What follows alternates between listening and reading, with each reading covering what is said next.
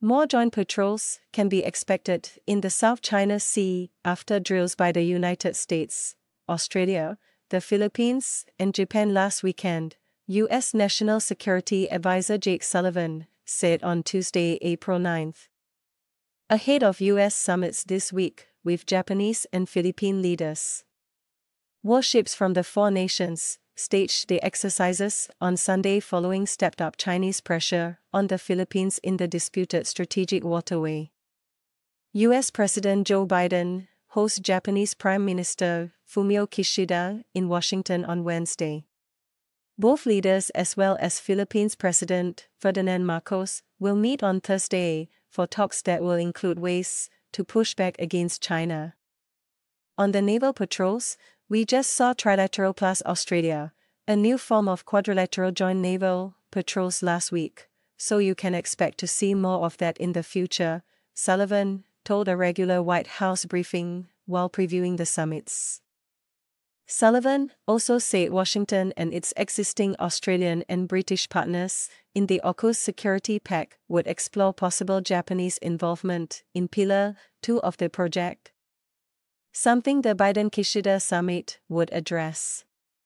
We are prepared to work with additional partners beyond the three of us, where they can bring capabilities, and Japan is one of the countries that could very well bring capabilities to that, Sullivan said. Japan could be a critical contributor. You will see when they speak tomorrow, an indication that that's the direction we are moving in. Sullivan said Biden and Kishida would announce measures to enhance defense and security cooperation and in space exploration.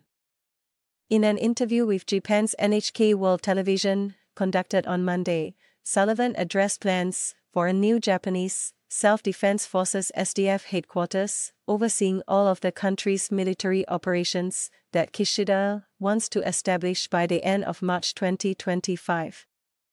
Sullivan said Biden would give Kishida a complete commitment to match Japan's upgrade of its own operational command with an upgrade of our operational command.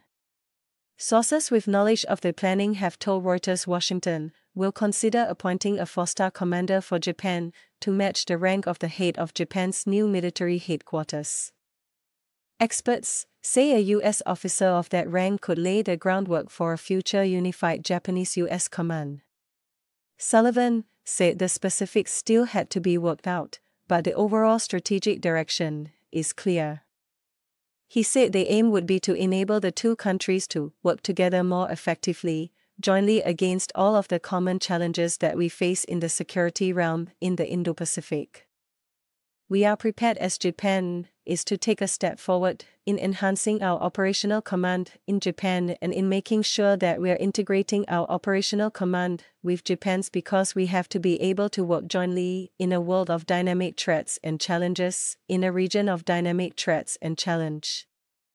He also told NHK the space discussions would cover our shared desire to return to the moon.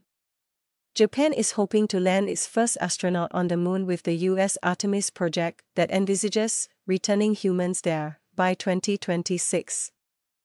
As competition with Russia and China intensifies, Australia on Tuesday played down reports Japan could soon join AUKUS, saying any cooperation would be on a project-by-project basis as differences emerged within the pact over adding new members. A Japanese government official told Reuters on Monday discussions about formally joining AUKUS would likely not be welcomed by Australia or Britain until they had concrete results from the pact. While Washington is keen on Japanese involvement, U.S. officials and experts say obstacles remain given the need for Tokyo to introduce better cyber defenses and stricter rules for guarding secrets.